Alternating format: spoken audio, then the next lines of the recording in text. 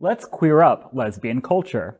From LGBTQ news partner Pride and writer Bernardo Sim, Cate Blanchett has a hilarious reaction to being called a lesbian icon. Cate Blanchett is one of the most famous and successful actresses in the world. She has earned 7 Academy Award nominations and won 2 Oscars. Blanchett is once again a frontrunner to win an Oscar for her performance in Tár, where she plays Lydia Tár, a successful lesbian composer and conductor. During a recent interview with Attitude, Blanchett was asked to comment on LGBTQ publications calling her a lesbian icon.